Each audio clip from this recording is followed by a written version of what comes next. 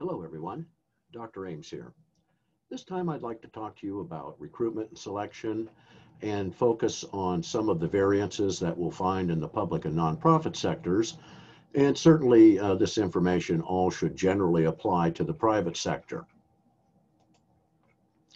First of all, let's just talk about what recruitment and selection are. I think when most of us consider what the human resource management function is, that we think of hiring people. And that's certainly got to be one of the primary functions of the HR manager. And it is so important, much more important than I think many realize, that we get it right. Because we're really talking about something that affects the company in a very significant way in many cases. The one thing is if you don't do a good job here, you get one of the biggest downsides of doing business or conducting operations in the public and nonprofit sector, because uh, really you have to be right on top of it. You can't get the wrong people. You can't have turnover. And turnover is expensive and it's time consuming and it sets you back and it doesn't allow you to move ahead strongly. So first of all, you want to get this right. And really, we're talking about the concept of PE fit, personnel environment, whether you get the right person for the job or not. And so we always want to make sure that when we do our recruitment, that we keep this in mind. Now, recruitment itself, if we want to define it, is simply a process. It's one where we're trying to attract and find the qualified candidates to apply for vacant positions we have within an organization. And then selection is really the final stage of the process when we start to make real decisions about who we are going to select for the position or the job. Now, those individuals who deliver programs and services in the public and nonprofit sector, those stakeholders who are concerned about what they do and whether they accomplish their missions or not, they want the HR department to plan and find the best people. They want them select only the most qualified and competent, and they want them to do it with strategic intent. Now, strategic intent is something I've mentioned before, how important it is to establish that the HR function can contribute strategically. And certainly, this is one large area of importance that the HR manager functions in, and it should be done with strategic intent, getting the right people for the right jobs, and also at the same time keeping a mind on what do you need into the future. So you don't just jump into it blindly. There are some things to do before you begin the recruitment process. You really need to have done by that point a little bit of forecasting to see where you're headed in the future, what's going to be needed, and so forth. So certainly the HR manager in any of the sectors is going to need to understand if the future organizational needs require hiring people with KSOCs, the key skills, abilities, and other characteristics we've talked about, are different from those who have the job now or that are available for maybe a new position that's opened up. So you really do just want to survey the landscape, make sure you know where you stand before you begin. And that makes sense. That's what a good manager would do in any circumstance. Uh, and so first you should start by reviewing the qualifications for the position. Identify any career patterns that fit within the department or the agency's framework or the private organization. Now, internal recruitment is always a strong way to go because when you recruit from within, you build morale for one thing, but you also gain people who are familiar with the operation, understand possibly the industry, and so forth. And so it does make some certain amount of sense that whenever you can recruit internally, you'll try to. And some public and nonprofit or agencies will give preference to existing employees. And indeed, we find that happens also in the private sector, depending on the culture and attitudes of the given organization. The good HR manager is going to track the KSOCs of current employees and to look for those qualified internal candidates.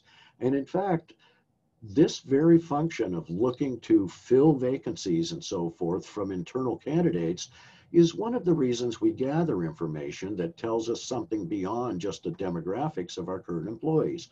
Knowing their hobbies and interests and the increases they've made in their training and their education and so forth allows us to do a much better job of internal recruitment. So we should always consider, if we can't find the skills within the organization, that we might have to bring in specialized skills from external sources.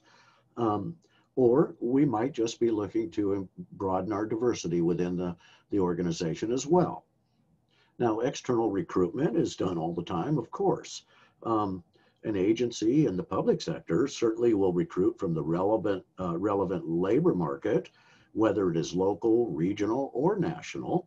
And nonprofits will do that too, depending on their size and the scope of their operations, if they're national or not. And it also depends a lot on how you go about recruiting people, depending on those skills I've talked about that might be required for the position. Now, one thing that we don't talk about much, and many don't know about, is this idea of recruiting passive candidates. Organizations are always looking for great people, and a lot of great people are already working somewhere else, and they have positive employment.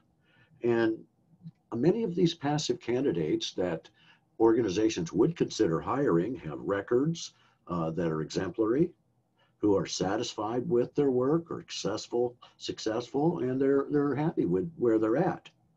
But employers realize that these might be the cream of the crop when you're looking for really good employees and with strategic intent, with a notion that you want to be highly competitive and so forth. So you want the most qualified job candidates to fill critical roles, and therefore many employers are targeting passive job seekers because of the lack of those qualified candidates. And it's often done to remain competitive in tight markets and so forth. In fact, a good example here at Westminster College, I know of several professors who were recruited out from under us, who were tenured, who enjoyed their work here, were respected, and so forth, but they were recruited passively. They weren't looking for a job, but they were made an offer they couldn't refuse in some respects. And so this is something that good HR managers are going to be looking around at the competition. Who's working where? And do we have the necessary means to afford to do this or not? Now, one thing that happens a lot when we do recruiting today, regardless of sector, is e-recruitment. In other words, we are online. And it is probably the number one reason organizations use social media is to, whenever possible, recruit some passive candidates. For instance, maybe you can't see someone's Facebook page because of privacy settings, but certainly LinkedIn, many professionals have LinkedIn accounts, and those are made public. You don't hide those accounts. You have that account so that you can be found for many reasons. And so those are sources where a smart HR manager will go and so forth. So if you're an HR manager in a public agency, a nonprofit of some type, you can get a little unsolicited help from online job providers as well, such as this one that I show a link for here, usajobs.gov. So for instance, if you're looking for a job in the public sector, especially, you can use a place like usajobs.gov. Let me see if I can be successful here in showing you their website.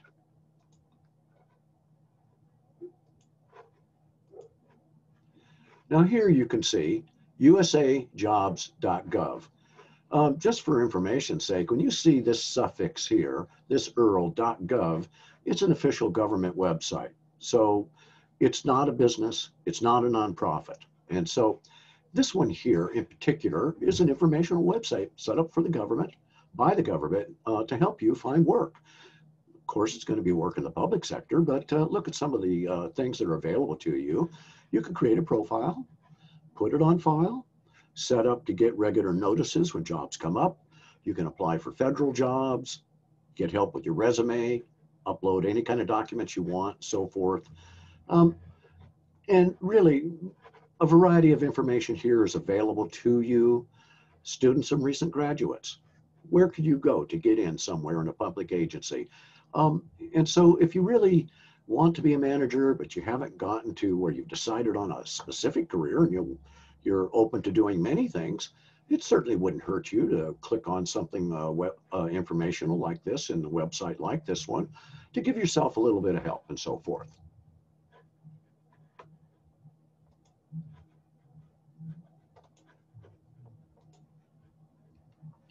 So certainly, this is where we see a lot of activity. A good HR manager is going to go out there and become familiar with the major job recruiting sites, and in particularly, go beyond just a job site. Find a site that works for public sector. Find a site that will help you find candidates in the nonprofit sector and so forth. Most of the job places that you find out there online are actually geared up to help you find private sector jobs, right, in various for-profit organizations. But if you're looking for a job in any three sectors, expand your horizons a little bit, and you can use many of the same sources of information in different ways. Now, when we recruit for local governments and nonprofits, it's a simple process. Review what you need to be done in any particular job. And so you're looking at the competencies and the skills and the skill levels and so forth of the positions that need to be filled. You look at all of this information and you just simply develop a plan. And of course, it's called a recruitment plan because that's exactly what you're doing. And then take the time to do your homework and find out the best places where you can get the highest visibility. Now, a government website and many of these places will allow you to list job listings for free. Others will charge a fee and may want you to sign up or something. But generally, you can get a lot of free unsolicited assistance out there. So post these open positions on websites that are appropriate. And certainly, you do have to follow the legal rules. And whenever you go to any of these bulletin board type sites and so forth, the rules are there and you can review them and make sure. There are a few rules with applicant procedures for internet record keeping and so forth. The websites will tell you what you need to be doing and what you shouldn't be doing. Now, when we come to the marketing idea of it, how do I get my jobs out there? Well, the marketing is really promoting the job vacancy. And you have to make sure that everything is accurate, that everything is realistic, and everything is included that's legally required. So you have to have compliance with statements from the Americans with Disabilities Act, the ADA, and with EEO, Equal Employment Opportunity, and so forth. So you do have to ensure, take the time to make sure all your job postings are available to the appropriate audiences, veterans, disabled. Cast a wide net. The wider you cast your recruitment net, the better chances you are of having a more diverse workforce and getting a better array of talent.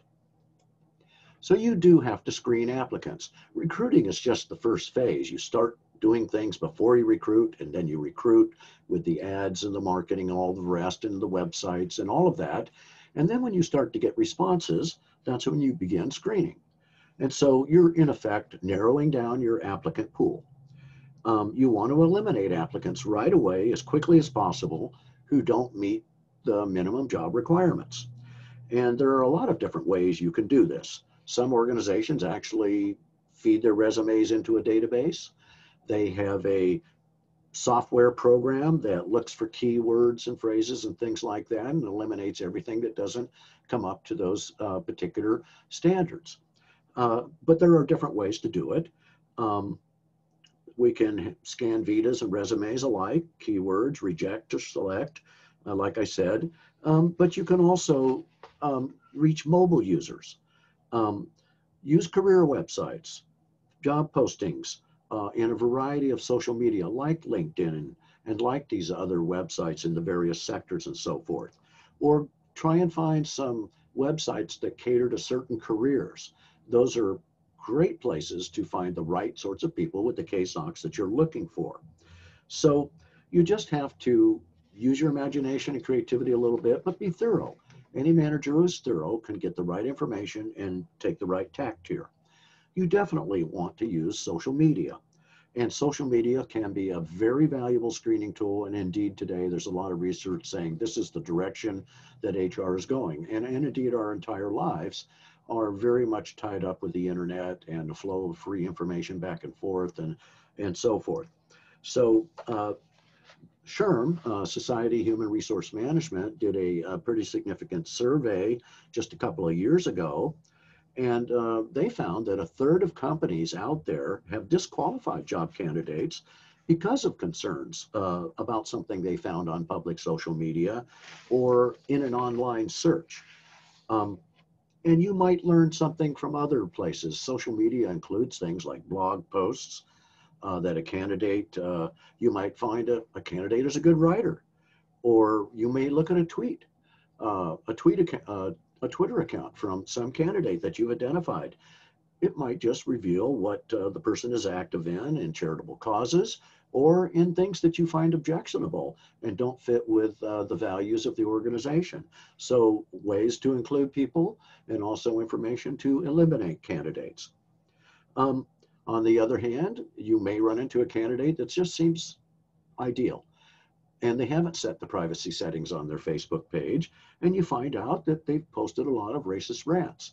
You certainly don't want to have to terminate that employee later because they don't fit the company or they are antithetically opposed to the things and values that the organization stands for. So you have to be savvy as an HR manager and do the work. But definitely use social media, public social searches, and the use of these tools is increasing every year and all the time. When it comes to the administrative professional positions, like professional managers, like teachers, like healthcare professionals, like architects and engineers, and all the sorts of things that are professional. And we look at the administrative thing, those are really, we're talking about different levels of management and so forth. We do the same things when we're recruiting these types of people. You need to have some pre-established criteria for your screening. These positions are going to have detailed and very specific educational and experience requirements almost always. And so you're going to create checklists that will help you in screening resumes or that you will load into your software program so you will stay focused on the KSOCs. Now, I've said KSOCs several times already in this presentation, and I have in the past. I think that just tells you how important it is for the HR manager to have their focus right there on key skills, abilities, and other characteristics. So you do those things that you need to do. Background investigations, for instance, very common today. And they are common particularly for any type of job in the public sector that involves public safety, or certainly jobs and departments like Homeland Security in the public sector and things like that. Now, these background checks are done by various law enforcement agencies. I think there's a procedure, depending on the state or the county you're in, where you submit requests to local agencies for background checks to the FBI and so forth. It's not hard to find out the procedure and to do these things. They do take a little time, but not incredibly a long time. It just depends, really. It could be anything from a week to 10 days to several weeks. It really depends on the sector and so forth, I think. But what would they do in these background investigations, actually? Well, they're going to check people's individuals' fingerprint records, criminal histories. They may do a social media search on identity to see what their reputation is, things like that, depending on the appropriateness of the search, depending on the job and so forth. Now, we can also use tools like consumer reports. And these are available out there by various organizations on the internet, and these give us information that we can use to help us. Sometimes the Fair Credit Reporting Act authorizes organizations to gather consumer credit information about job applicants. So believe it or not, you may not be aware that organizations can check your credit, and people do get turned down for good jobs that they're qualified for otherwise because they have a poor credit history. Now, the reason for that could be varied. It might be the position itself requires some sort of financial responsibility. That would indicate that maybe you're not as good at that as they would like, or something like that. But there would probably be a reason they would use some information like that and need to go far enough to want to check your credit. So it is possible that some job applicants could be turned down on the basis of poor credit, but it really does depend on the context of the operations of your agency or organization. Now, here are some of the screening and selective techniques that you can use, and you can see there are just a lot of these sorts of things out there. It's certainly legal to give people cognitive ability tests. Can you figure out how to do this? Aptitude tests of different types, achievement tests, and gather a variety of information. And you can see here, there's all kinds of things. These tests really, when we talk about the cognitive ones and the aptitude, they just want to find out if you're smart enough to learn the KSOCs of the job, if they need to do training to bring you up to speed. But it's got to be about that and nothing else. It can't be about what they want to have. It's got to be about what the job demands. That's what keeps it legal. So all kinds of things could be included in these tests. Nonverbal skills could be tested, oral skills, your motor skills, your numerical aptitude, quantitative skills of all type. But only the ones that apply to the job would legally be mandated or allowed. So companies don't want to waste time and money and energy giving you a bunch of tests that aren't needed, right? So the idea is you gather the things that you need from employees. The one thing you cannot do is you cannot request their medical history. So keep that in mind. That's illegal. Now, when it comes to achievement tests, these relate to very specific material. For instance, if someone's going to be hired for an entry-level accounting position, it's totally reasonable that you would be asked to do some related exercises or tests to determine if you know basic accounting. The same would be true for any job, and that's reasonable. The individual would demonstrate some particular KSOC knowledge pertinent to the job, and that's really where you want to be. The book calls these trade tests, and that's completely accurate. You're getting a test of some type within the context of the job that you're trying to get. When we talk about personality inventories, there's a lot available out there. They're obviously increasing all the time, their numbers. They're available on the internet. They're personality tests, a lot of them. And I would say that these are not things to spend a lot of money and time on, unless you really need a personality test, because the problem with these sorts of measures is that personality tests are a snapshot of right now when you take the test. And they can be gamed quite often. You can kind of feel in many instances on these tests the sort of answer that you need to give to be successful. And they also are only a snapshot in time for that day and time. And how you feel that day and all the factors in your life at that very moment affect the personality test. So they're good for the spur of the moment snapshot, but I don't think they're good to put away in a file and use for the future. So I would sort of take those sorts of things with a grain of salt. Now, when it comes to interest inventories, we're talking about keeping track of the likes and dislikes of your workforce. Again, that basic information you want to gather beyond just simple demographics. It allows you to make promotion and planning decisions. It helps you get the best person-job fit again. And you'll know, for instance, when looking to hire internally, which employees are maybe already interested in which departments, because you've run a survey and you've entered the information and you can look it up when you really need it later. Again, there are software programs to help you out with this. Depends on if your company can afford it. Depends on if you could easily just create it yourself by creating a spreadsheet. You certainly can do those sorts of things. Now we do other things like experience and training ratings. This is something that gives some credit for or places value on some previous experience or training you've had. Often military veterans, when they go into a job, are given some preference or some extra plus because they may have had something in that field or an associated field. And the fact that they've done a job successfully for a number of years in the military means they know how to work as a team, they know how to take orders, they know how to do a mission.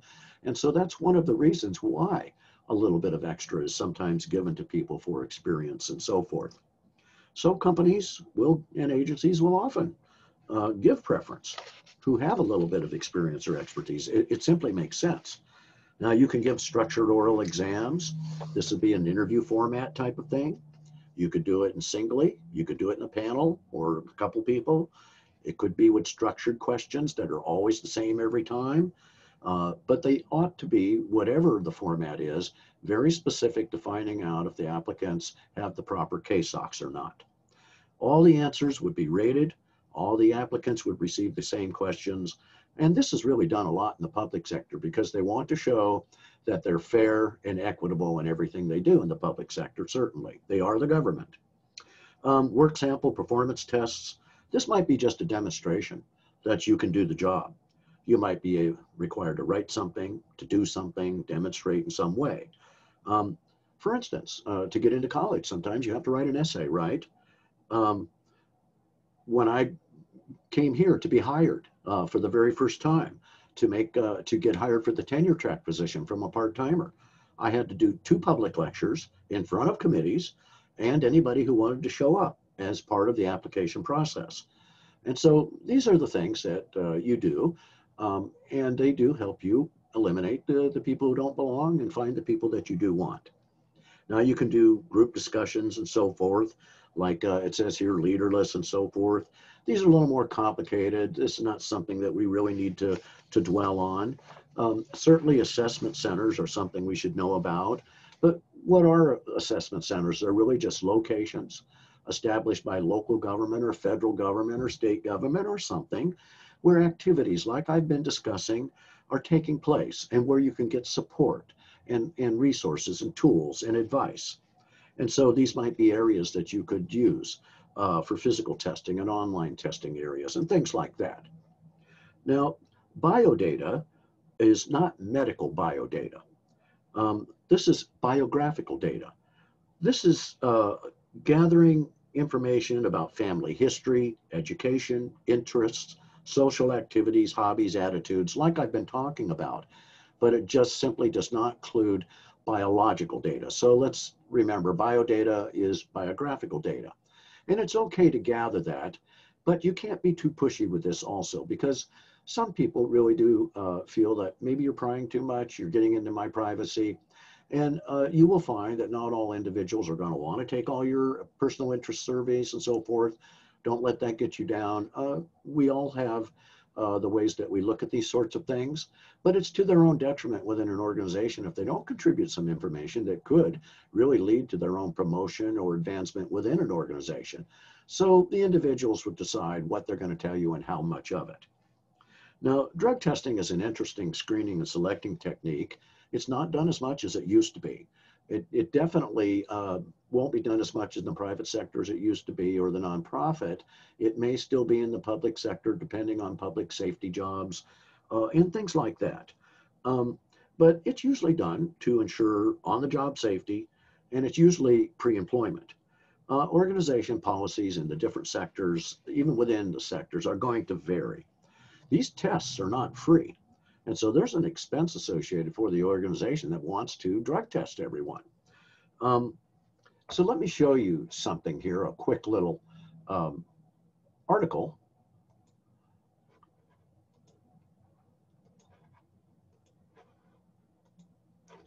Now, weed is pretty common today, and about 2/3 of the states have either passed medical marijuana or legalized it entirely. Now, this has been a problem of dealing with the slow conversion to legality in marijuana, right? Because people are allowed to get medical marijuana cards. They would have it in their bloodstream. It's not illegal.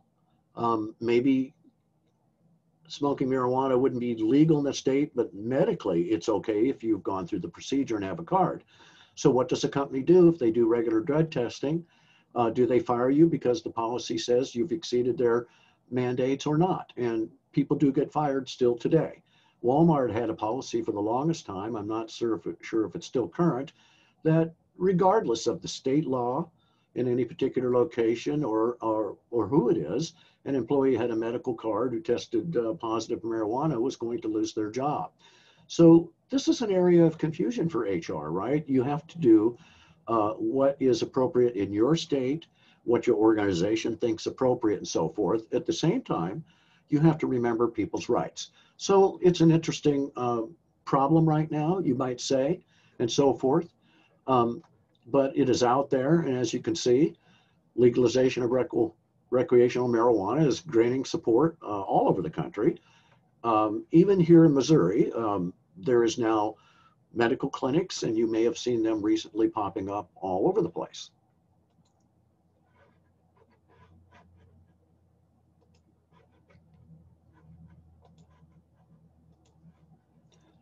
Now, there are a variety of other tests and selection techniques, honesty and integrity tests. Those are legal.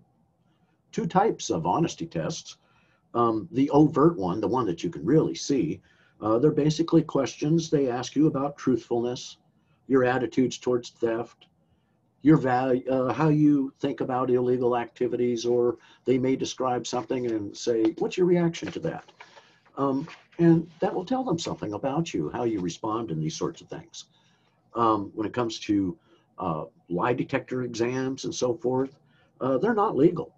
If you're involved in interstate commerce, which is generally the private sector, and there was an Employee Polygraph Protection Act passed back in the 80s that sort of protected people from lie exams. But really, when you're doing things like honesty tests or even contemplating a lie detector exam, which you can't, you're really looking to identify counterproductive work behaviors and attitudes that people might have. The bad attitude, the authority problem that a person has. They're a person that's seems compulsive or obsessive, or a person with too much ego, too much of a type A. That's definitely not what people are looking for in employment these days.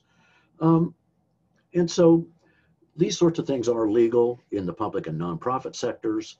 There are some limitations on honesty tests and integrity tests depending on the state. And so generally, depending on where you go to work as an HR manager, you'll know these sorts of things and you'll follow along. But generally, these aren't really needed unless we're talking about public safety jobs, law enforcement types of positions. Now, physical ability tests are common. They've been out there forever, but they absolutely have to be related to the KSOCs on the job. If they say you need to carry 40 pounds occasionally, lift and move it and so forth, then they may ask you to demonstrate that. But they shouldn't be able to ask you to do that if that never comes up in the job. So we just have to be smart about that. Now, the more specific the job and the more specialized skills that we have to have, the more specific KSOCs we're going to find. So policemen, firefighters, corrections officers, things like that are certainly going to have a lot more going on than others. In the past, there used to be height and weight requirements for those sorts of things. But it's been proven over time that those sorts of requirements really adversely affect protected groups like women who might be shorter or whatever, or other groups that we know can do the physical equivalents but don't meet the certain standards. And then you can have something like an in-basket exercise, which you may know about. This is something we generally give top executives and so forth. We give them a variety of materials like memos, a priority list of tasks, the strategic plan, some letters, an appointment schedule, and we throw it at them and say, what do you do first? How do you handle it? And what trade-offs do you make? And these can be difficult, but they really find out if you know how to be a top-level manager or not. And so you'd be given a variety of things. Now, pre-employment, under the Americans with Disabilities Act, employers are permitted to ask applicants about their ability to perform the job functions. That's okay. But they can't ask about disabilities before a job offer's been made. So whether it's obvious or not, you can't ask about a disability until you've offered them a job. Now, this is a key point, and so you want to be careful you don't violate it. Now, medical exams, these are procedures or tests, right? They seek information about the existence, nature, or severity of any individual's physical, mental impairments, or they're trying to seek information regarding an individual's physical or psychological health. You simply can't require it. You can't do that. You can ask them, but about some things, but not until you've made that job offer, particularly about the disability. So a physical agility or fitness test, you demonstrate that you can do something. a job simulated related task, those aren't medical examinations. So an agility test would be okay. Psychological examinations like the aptitude test, personality test I talked about, honesty tests, IQ tests, if they're related to the CASOX for the job, they're okay to do. Now, when it comes to interviews, quite often, this is where we make our selection. This is where we decide. And so often interviews determine really who's going to get hired for that position. Unfortunately, many HR managers aren't very well trained in interviewing, and it's one of the most important tools or skills that they need to know. Interviews are often done very subjectively, and they're done by poorly trained interviewers. And they don't realize that there's an art to it, that there's a professional side to it, and that there are different techniques that you can use, such as 1 or 2 person or panel interview and so forth. But you can do it different ways. You certainly can use a rating scale. These require some planning and structure, how you're going to do it. But when you're interviewing, you really need trained interviewers, and you need to have well-designed questions ready that you pretty much give everyone. Your focus has to be, again, on the CASOX for the job. And the interview is your biggest tool, probably, and you should use it in consideration with all the other factors of selection that you've used to come up with, because not everyone interviews well. So keep in mind, people get nervous, anxious, and you may have the ideal candidate and they really want that job, or they're just nervous, or something has happened that morning, or they didn't have breakfast, you know. You need to be savvy about your thinking and intuitive. And so consider all the factors. And if you really have a wonder about that, why not consider a short, informal follow-up interview to find out? Because maybe steadiness is a quality you're looking for in the job, but maybe it really doesn't matter. So take a little bit of time to be great at your job. There are always these testing issues I've been alluding to as I've talked through this. Employment tests that measure your ability to think, these are a little bit controversial. And sometimes they do result in some adverse impact on a protected class. So keep that in mind. Do you really need to do an intelligence or cognitive test that measures thinking and ability? You should know from the information you gather that someone has the skills or not. You don't necessarily need to try and measure their intelligence. And we do see that state and local governments have often gone through numerous lawsuits over these issues around this sort of thing. They found themselves mired in controversy over paper and pencil tests and so forth, different ways of administering tests that work out to be not favorable to some protected group. And that is one thing about an HR manager's job. Be aware of who those protected groups are, that you don't want to cause inverse impact, certainly. And so what is a protected group? Just for review, well, it's women. Any group that has laws and protections and so forth is generally protected. Minors, people under 18, children are a protected group. Ethnicities of all types are protected group. Gay people are protected groups, and so forth. And so why do we use tests anyway?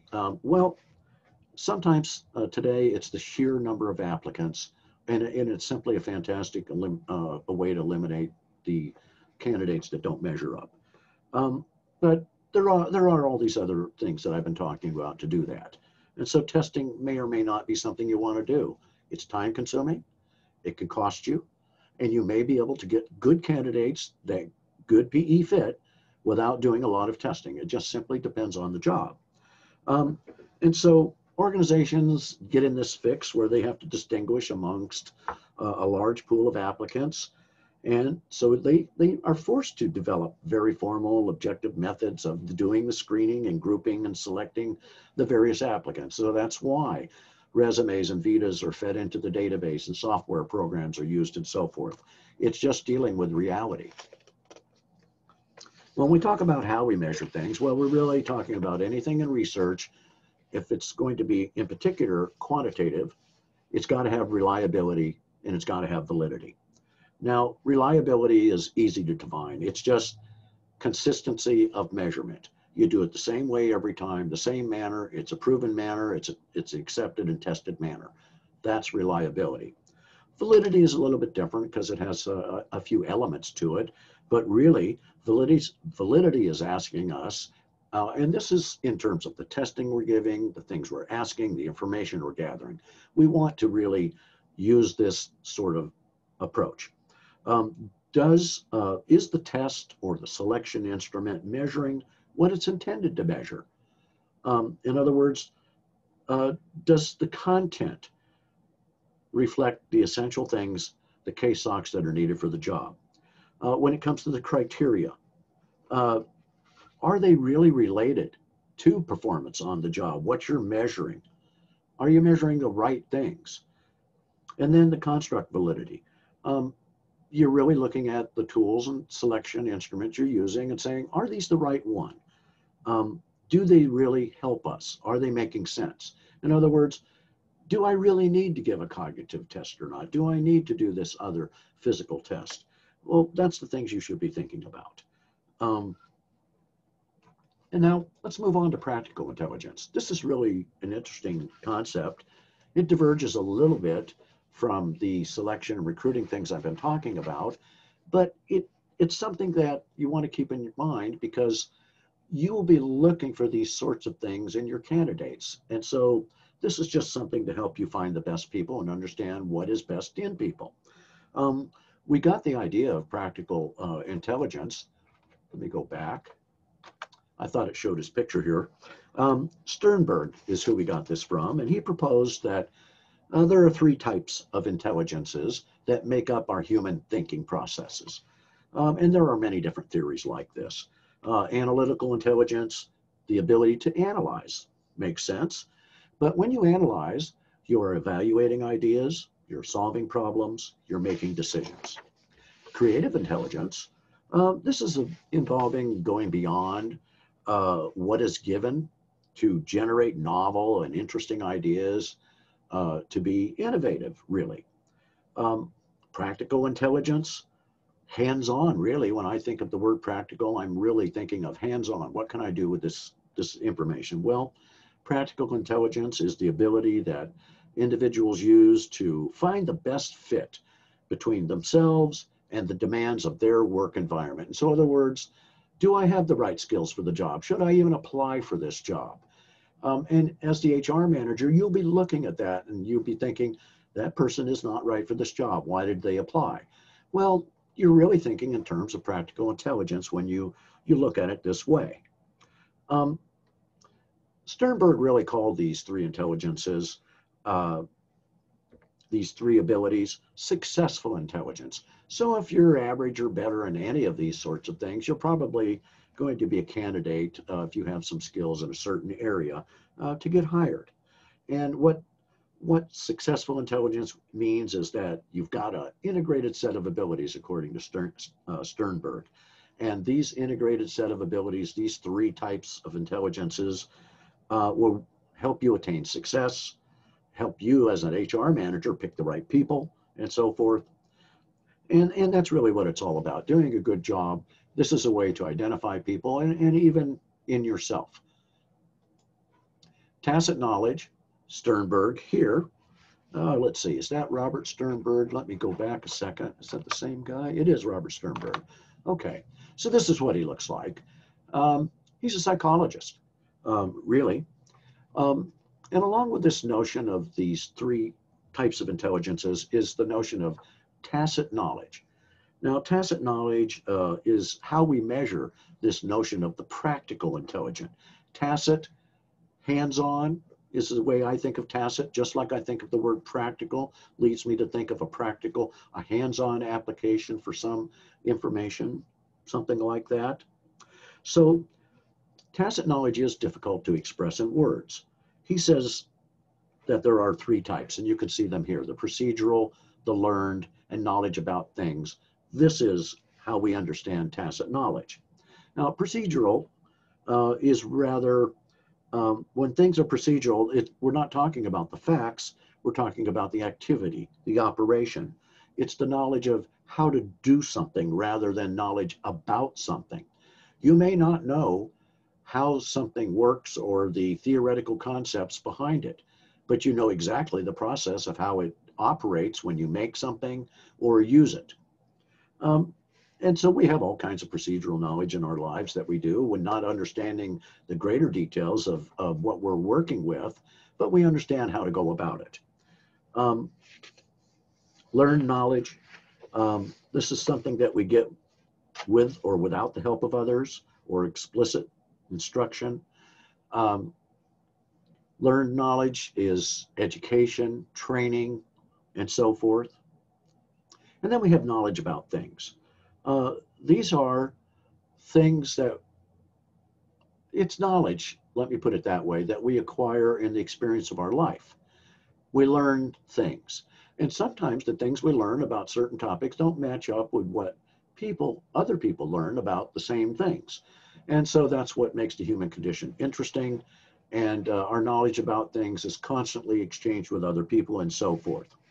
Well, if you know these sorts of bases of intelligence and understanding how people think and so forth, you will be a much better HR manager. You'll do better in particular when you start looking for the right people. A lot of times, companies, organizations in all three sectors are looking for people who can adapt. These are the ideal candidates in so many positions and in so many professions. People who are responsible, or responsive, people who are flexible. That's what the word adaptability means. People who are maybe creative in the right situation.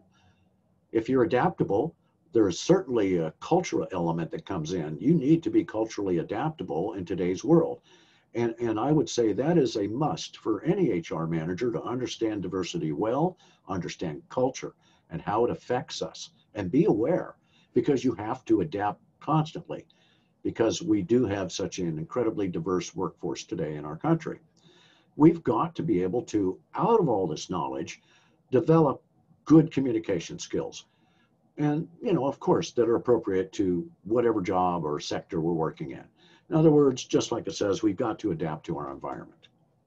Now, the idea of multiple intelligences is another way to look at this sort of idea of how do people think? How can I see some of these things and use it to help me? Well, we got the idea in the 80s from Dr. Gardner. He was at Harvard, of course. And he says, well, one way to look at people and to find things out in areas and to categorize them in areas that are useful to you is these types of intelligences here. And so I think it's a fascinating way to view an intelligence. And I think if you look at this list here, you can see things in yourself you're strong in and things that you might be weak in. I look at it and I say, okay, word smart, probably average, maybe above average, because I've got a good vocabulary, I'm educated, but at the same time, I'm not bilingual. So there's a limit there. Math, probably average at best. Spatial intelligence, pretty good. I've been an artist all my life, and pen and ink, things like that. Body smart, oh, not so much. Music smart, yeah. I've been a drummer for 60 years. I think I know something about that, but I wouldn't say I could be music smart and other things.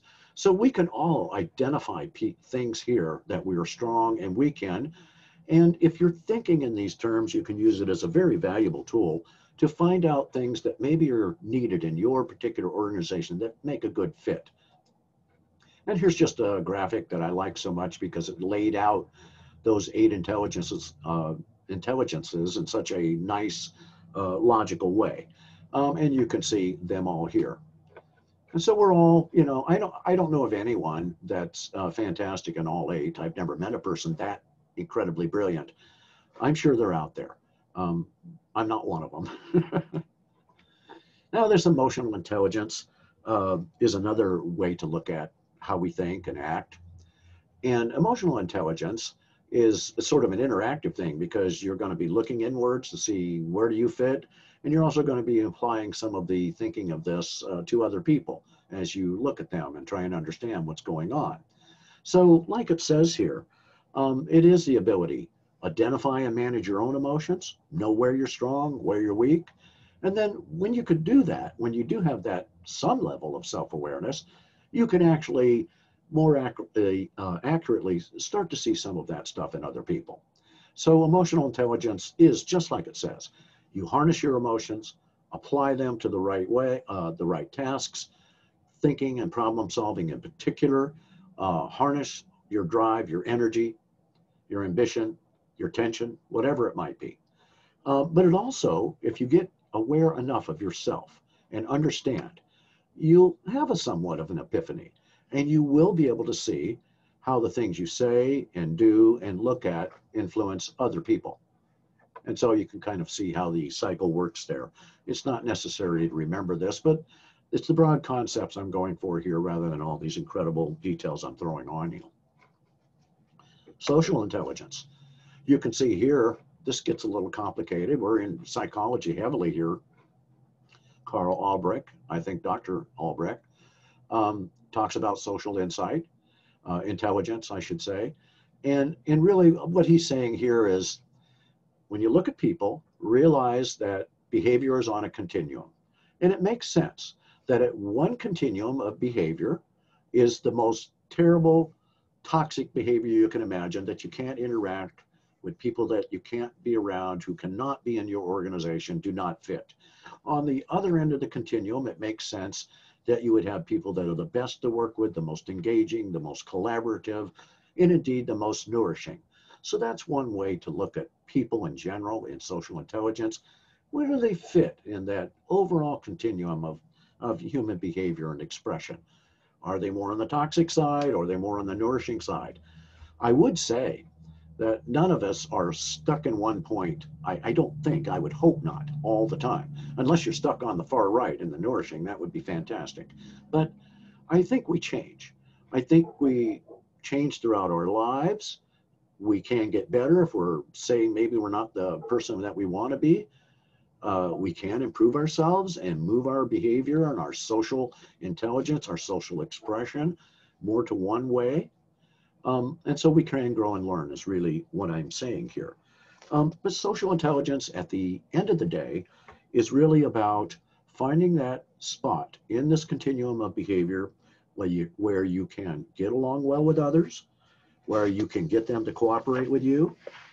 And this is what we refer to as people skills. So it's an awareness of situations and social dynamics. It's a knowledge of interaction styles and strategies that can help you achieve your objectives when you deal with other people. And as like I've said, it involves that certain amount of self-insight and consciousness of your own reactions and perceptions and so forth.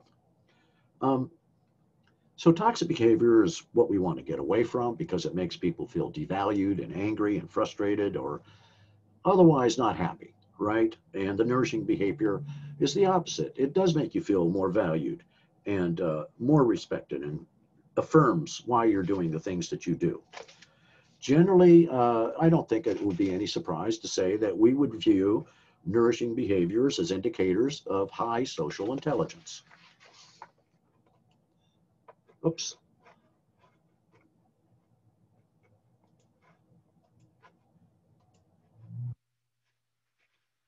See if I can get my share back.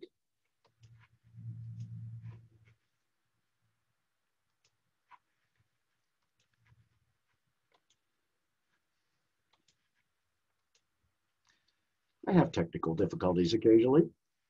Um, let's see if I can get this lower right slide. There we go. Executive and managerial recruitment and selection. Really haven't said anything about different types of levels of management and so forth. I've just been talking about employees in general. We do a little bit different, a lot more work, a little bit more specific things when we're hiring top management or people to run agencies and things like that, particularly as you can see in the public sector here at federal and state levels. It's a lot more difficult to describe the job components of these executive level positions. If you want executive selection to be successful, you need to study it and be well versed in it and so forth, because it's a little bit different and you're going to be looking at different things and in different places. So for this to be successful, organizations must invest time and effort to recognize all those interrelationships among individual behavior and managerial skill and effectiveness and style, organizational success, and the things that you want and need from your executives or your leaders, And so you just simply must plan your search process accordingly. We aren't going to go into any depth on that. And it's the same way in large nonprofits and so forth, the same thing for local governments and so forth. Um, and you should actually be doing the same things in the private sector when you hire CEOs and presidents and things like that. Okay, let me wrap this up for you. Um, when we do our recruitment selection, it's got to be with strategic intent. This reaffirms why you are there as a department and the contributions that your department can make.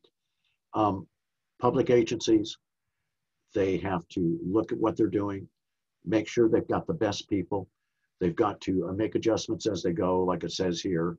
And you really need to adopt all the things, the practices, policies, use the tools that will get you the most qualified applicants. Use the techniques and things I've talked about here. And don't get bogged down. Don't waste your time. Use only the screening and testing and selection techniques that you absolutely need. And only the ones that are going to get you the best people and really will predict whether or not people will do well on the job. Okay, folks, that's all for this time. I'll talk to you again soon.